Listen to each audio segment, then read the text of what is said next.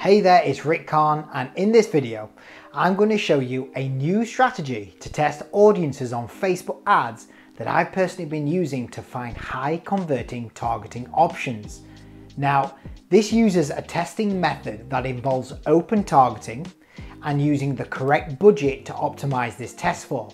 So specifically in this video, we're going to go through open targeting control strategy, interest testing analysis, and then what to do with the winning audiences. Now, before jumping into it, there is something you might need to know first, because the truth is, there is no right or wrong way with targeting, and the key is about finding and discovering what works best for you and your business. And you can only do that by getting your hands dirty and finding what works. But this strategy, it is one that you can use if you're looking for a new high converting audience to target, or you could be struggling with your current strategy. So with all this said, before you can do this audience testing, you first need to know what budget you'll be working with. And as a guideline, here's what I recommend you do for testing, which is if you have a budget between $800 to $1,500, then using an ad set of daily budget will be $5 with around 4 to 7 ad sets. If it's $1,500 to $10,000, then you'll use $10 per ad set with at least 15 to 20 ad sets. Or if it's $10,000 to $20,000, then you'll use $15 to $20 per ad set with at least 25 to 30 ad sets. And finally, if your budget is above $20,000 or more, then you'll use a daily budget of $25 to $30, and with the ad set, you just want to go with whatever Facebook ad limits is. So once you have the budget down, then you want to make sure that you optimize for the right campaign. Now, I do have a video going through this more, which I'll link below, but when choosing the right campaign for your ads, you always stick with the outcome in mind. So let's say if you want a lead, you just pick the lead objective. If you want sales, then choose the conversion sales objective, because the Facebook's algorithm is super smart and it will find the best person for the objective you select. So let it do its job. And here's a quick thing to mention. Since you're going to separate the ad sets for separate data testing, you want to select ad set budget optimization over campaign budget optimization. This is just so you can have full control over each ad set. But once you know the right campaign objective for you, then you're going to start with an ad set that will be the control.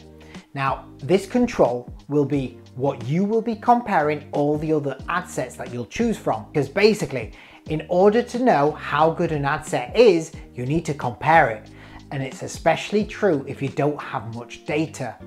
So for this control ad set, I recommend you use open targeting, because here's the thing with this. Open targeting, it usually performs a lot different from other types of targeting, because with nothing selected in the detailed targeting or custom audience, at first Facebook, it'll need a bunch of figuring out to do.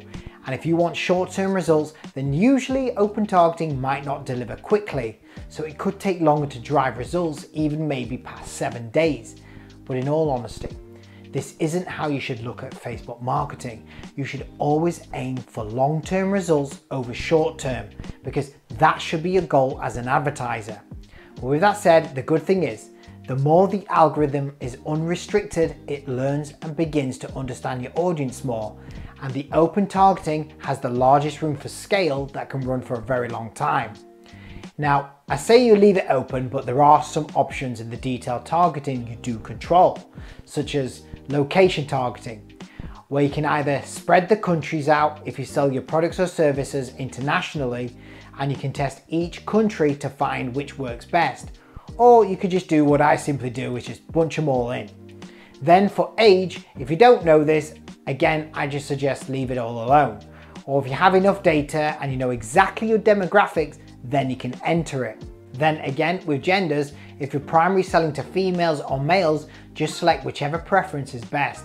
However, if you do leave it all open, this can lower the cost of your ad. But once you have all of this information down and you've put in your ad and you're creative, then you can publish that ad set and now duplicate it and start finding the interest data for this audience. Now, depending on your niche, interests are going to be different for everyone, where I do have a full video about finding and choosing interests in the description below.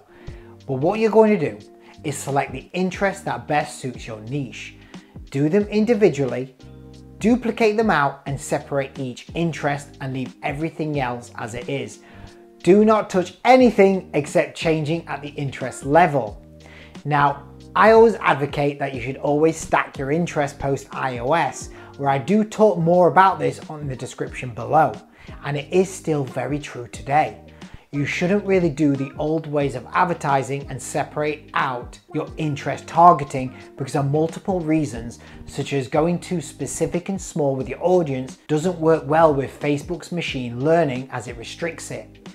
But with that said, this is different because in the testing phase, you're trying to learn what works best so you can find enough data to create the best performing audiences. One of the top ways to stack your interests is to stack with the best interests where you know they convert and then scale that.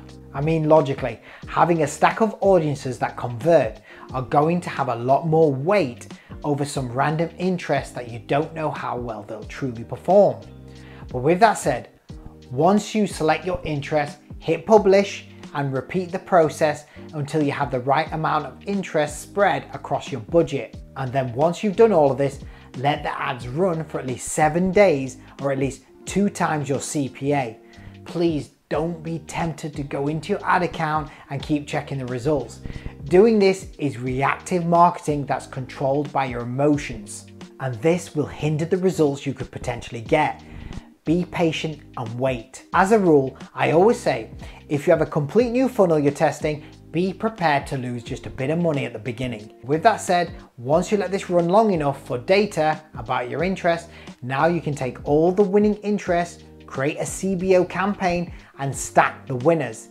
This stacking you've just done has now put your best audiences that you know will convert, giving Facebook the edge with this algorithm to convert better than it would with random interests. But with that, what if you knew the best interest to test in the shortest time possible without spending money to find out?